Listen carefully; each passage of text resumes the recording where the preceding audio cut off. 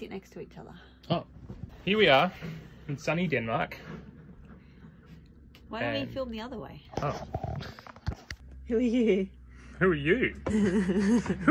Who are you people? Who am I? We're in Denmark, not the country. The town in Western Australia. And as you can see, it's very sunny. It's actually rainy. It's actually rainy. Always rains here. Charlie grew up in Western Australia and I just moved here from Victoria. And we bought a block of land. So I was like, Friday afternoon, hey Charlie, maybe one day I could leave Victoria. You know, this COVID thing's kind of a drag and I'm ready for new adventures. And then Charlie was like... I had a cup of tea with my friends Linda and Henrik over here across the road.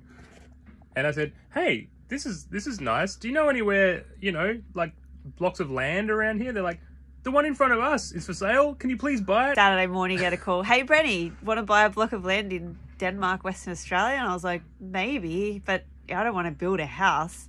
And then Charlie was like... I was like, oh, don't worry about it. We've already got the house sorted. I just met this guy. Well, I know a guy who builds tiny houses and he wants to sell us his tiny house and we'll just put it on a truck and move it here. Tiny house didn't work out so well. So now we're going to build some kind of a house. But it's going to be as sustainable as possible and it's going to help local materials. Help us implement permaculture. Build a house from the rubbish too. Gonna keep this planet clean. Yep, watch two permies, a musician and an artist, using all of our extensive building skills as we go on this journey of building our permaculture paradise.